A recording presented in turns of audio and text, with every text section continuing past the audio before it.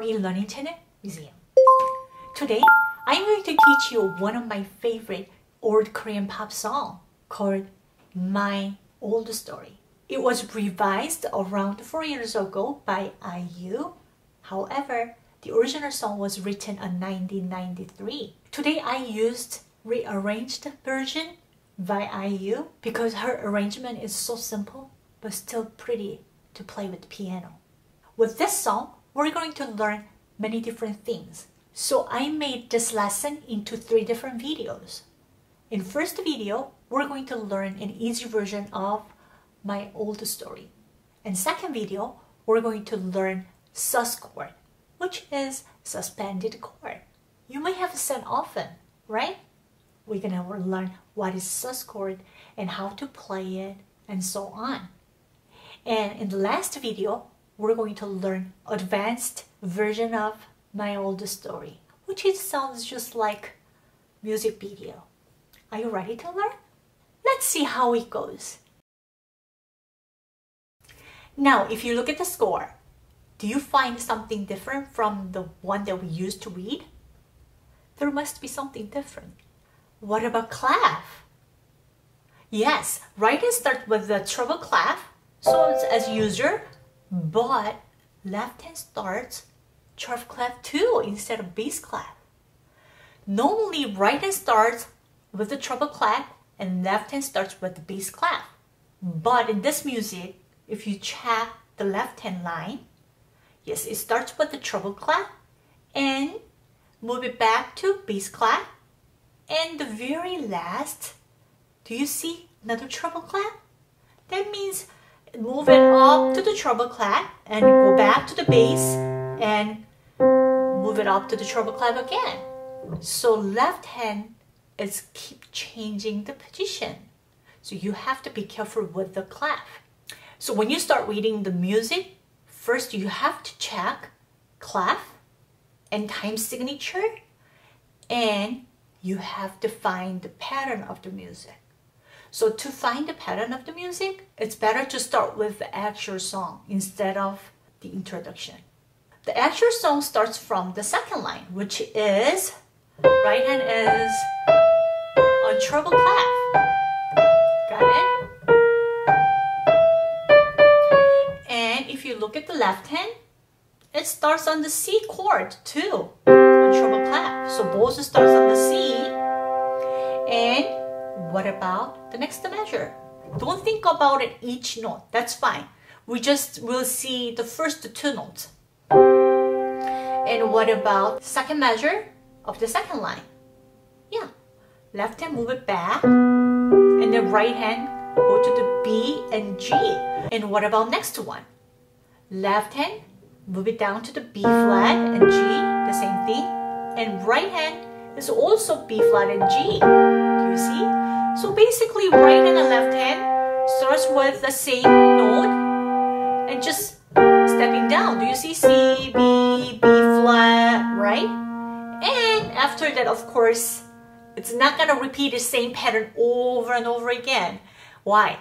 Then it will be sound so boring. So normally they just repeat the pattern a couple of times, but not all the way through the song. So you have to check. What about the next measure then? Left hand, move it down to A and E, and right hand stays on the C sharp. So it's gonna be actually a major chord. And then the next one is left hand, come to D, and right hand is a C and G. So it's gonna be like this chord. That one we will learn later, but anyway, that's the position. And if we move it to the next line, the left hand is, wow, it's hard to find it. Just let's see it. Treble clef, the very top line is F. Do you remember F-A-C-E? So F, skip down, and then there's another skip and go to the next skip down. So it's gonna be G chord, G7th chord. Yes, and then the missing B, we will play it in right hand. And the next measure is right hand come back to C again. So up to here, that's the first phrase. If you see it, the first phrase is C, G, and then stepping down another step down, and then left hand go to the A again. So left hand is basically C, B, B flat, A. It just keep on going down, right? And the right hand is a little bit moving up and come back to D and go to the G7 chord and come to C again. So just practice a couple of times.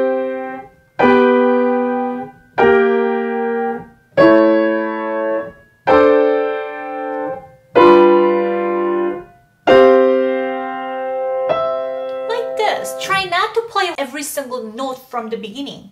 Then it's going to take forever. But instead of reading all the notes, try to read pattern of the music. Means big picture of the music. So we figured it out, the first pattern, and then after that, it repeats back again, the same thing. A little bit change maybe, rhythm, but basically very similar chord.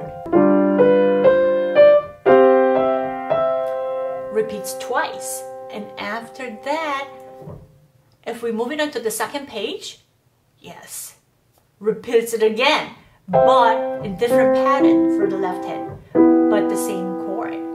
Do you see? So if you once recognize the pattern of the song, then you can play much faster. Now let's work on the first pattern in detail.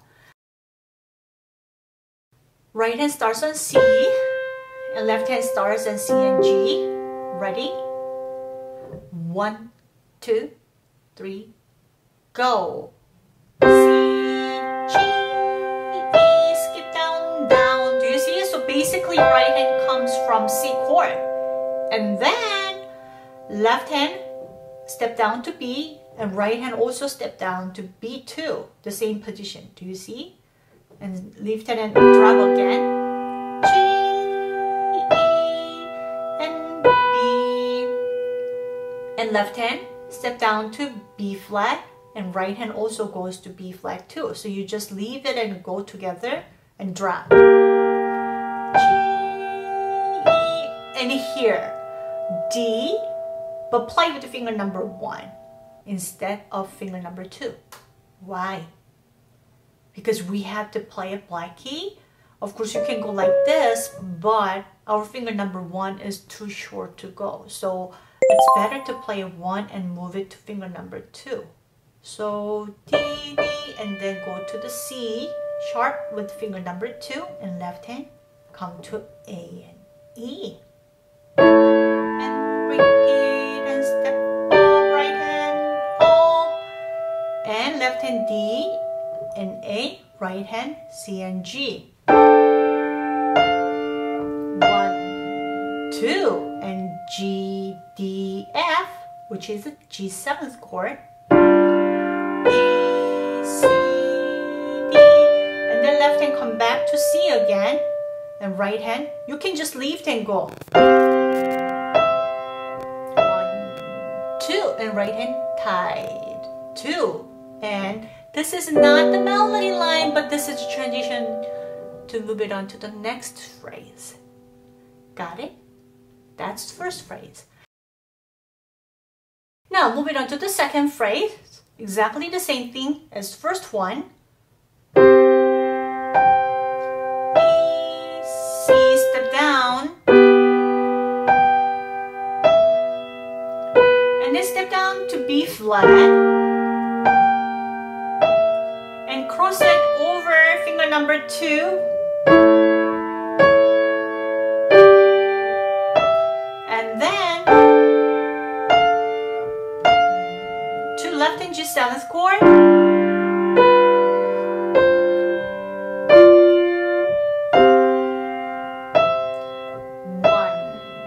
2, 1, 2, left hand G7 chord. Do you see? Exactly the same as the first phrase.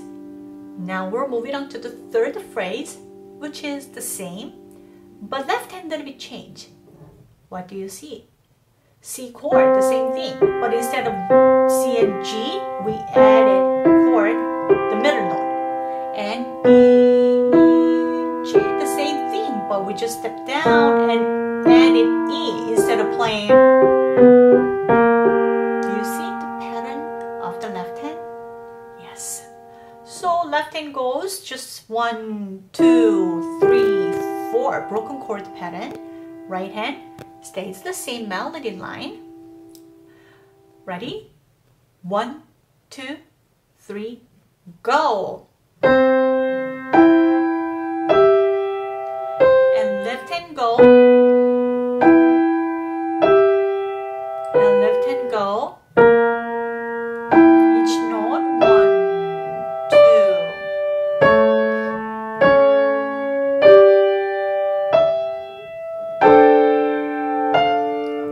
1, 2. Left hand G.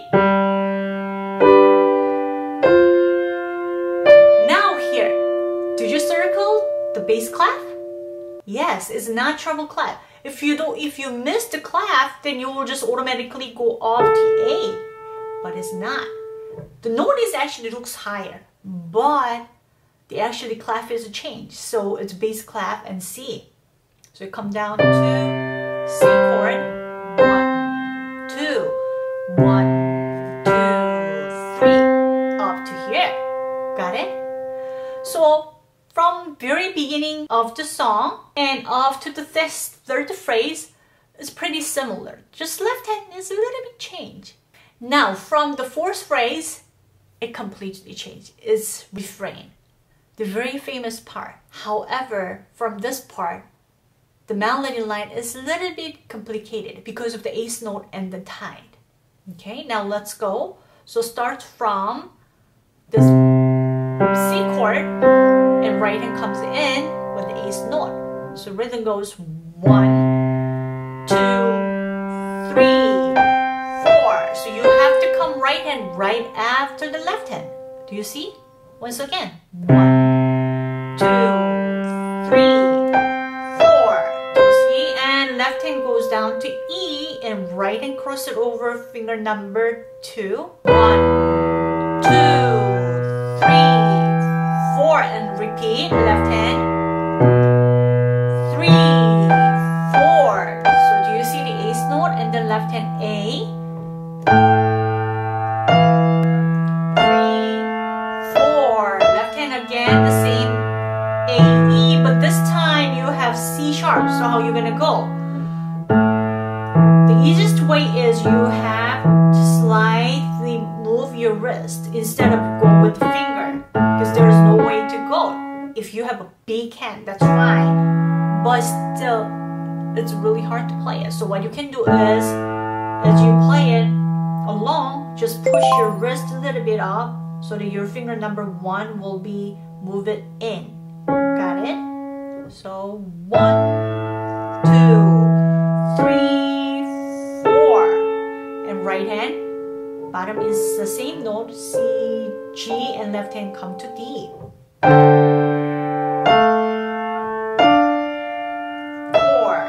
Left hand G.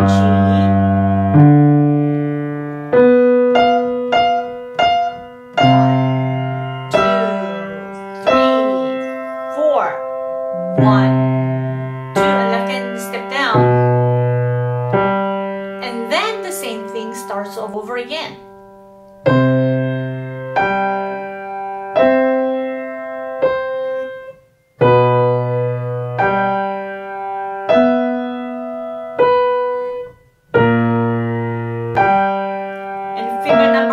Here and then cross it over.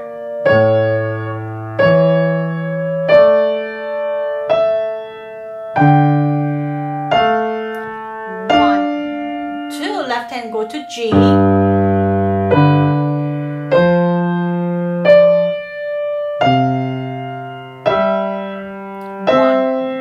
2 here. It's pretty hard technique. Now left hand push down, hold it up, and then slide down to B. Do you see it? Instead of playing, don't grouping it, but connect and slide down and lift it up. Do you see? Yes, that's really important technique to play a smooth transition. Got it? Now let's move it on to the next one.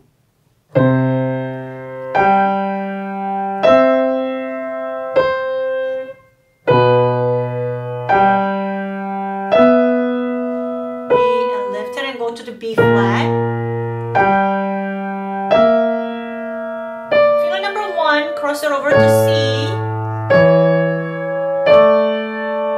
and G.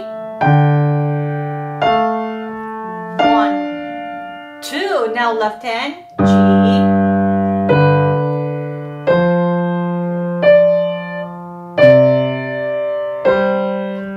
1, 2. Another C chord.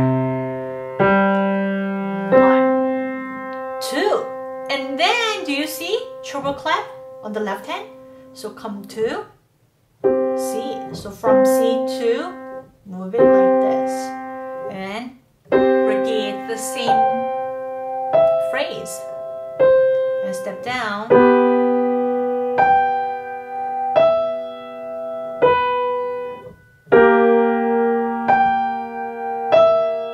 On finger number 1.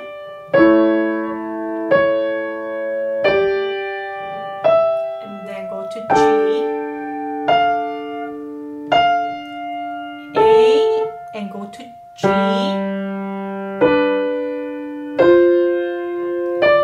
and the very last line is closing section. We call coda, means ending part. So right hand goes F and D, and left hand goes to C. 2, 3, 4, and 1.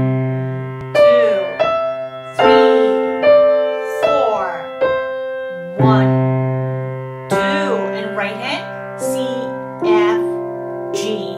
1, 2, and left hand go to bass C. Got it? Yeah, so pretty simple, right? Once you know the pattern, it comes right away. So try not to read each single note, but instead try to read it as a group or try to see it as a pattern. Then it's much easier. So for this week, the practice tip is start with shifting down and play a 2-note and block the chord. And just remember the position. And listen to the harmony. Because if you hear the harmony, it's so pretty. So until next week, I want you to practice slow and try to play it as clean and as nice as possible. When you play the song, you have to lift soft and drop. It's just like soft talking. That's gonna make more quiet and flow.